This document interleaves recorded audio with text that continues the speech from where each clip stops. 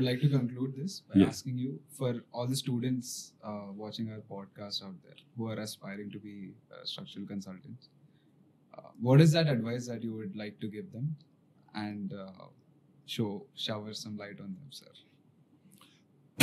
Actually, it is very unfortunate. Many students are not opting for civil engineering. That is the biggest challenge for me as a professional also. And even if some students are opting for it, parents are conducting these condolence meetings for their children. That's very bad, actually. I would like to add here, every human being wants the best comforts and best growth.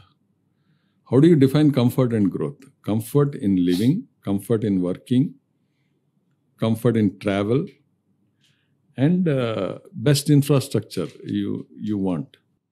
Who will build these things? It is the civil engineers.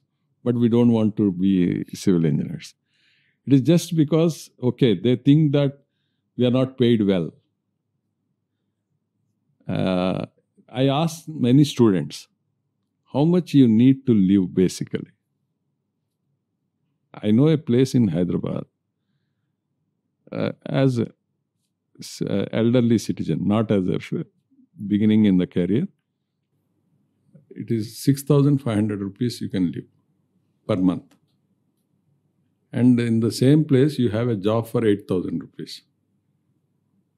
I don't mention details. That means you can live comfortably, satisfied in that place with a 3 square meal a day and a comfortable accommodation. So how much you want to earn? I don't say that aiming to earn is wrong, but I say that aiming to pursue passion should be the first priority. That passion should be to matter to 100% population. Healthcare won't matter to 100% population. There are so many people who never go to hospital. But there are no people who don't live in a house, who don't travel on a road, who don't need a power, who don't need a phone, no internet connection.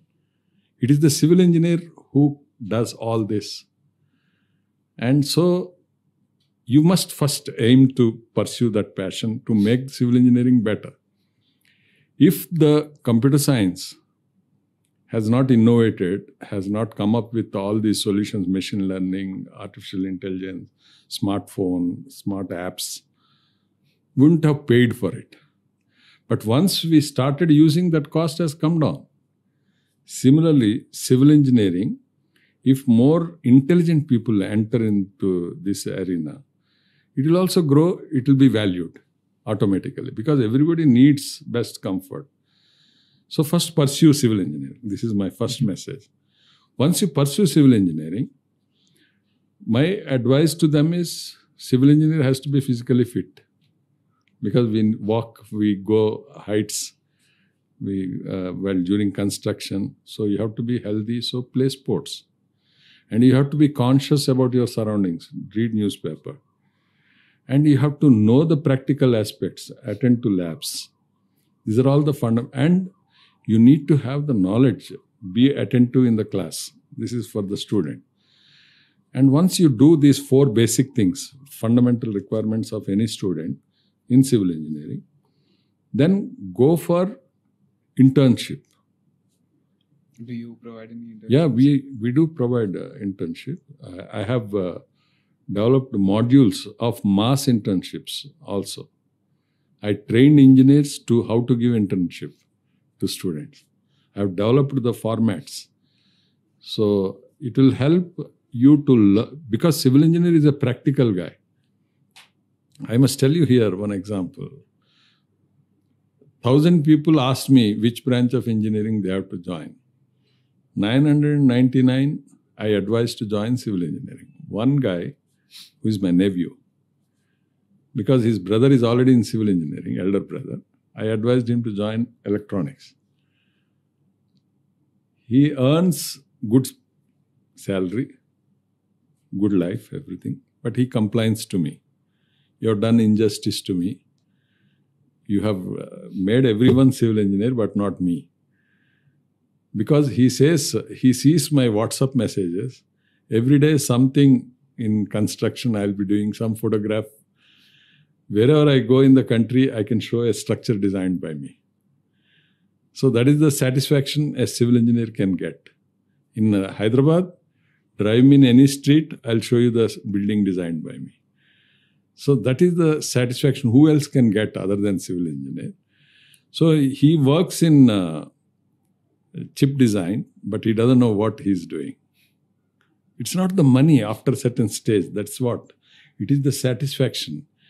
It is that complacence. I mean, yes, I have done, I have achieved. You should be able to see what you're doing physically as a human being. A building which we design, in 6 months you will see 20 floors. That is a big satisfaction. That I have designed, I contributed to that. No other profession will give that kind of satisfaction. So pursue civil engineering and be practical. This is what actually you should be able to see what you are doing, imagine what you have to do, and then be able to create that, see that happening practically, construction supervision. So it is only the civil engineer who is centric to entire infrastructure actually. You have electrical consultant, you have mechanical, you have electronics, automation, you have planning, interiors, everything. But civil engineering is core actually. Everything is built around that core of building. So that's very important, and you have to learn very well, understand all other aspects also. So that's how I could learn so many things apart from just structural engineering. I could learn everything because I interacted with best of architects, best of structural engineers, best of electrical engineers. So we coordinate all this.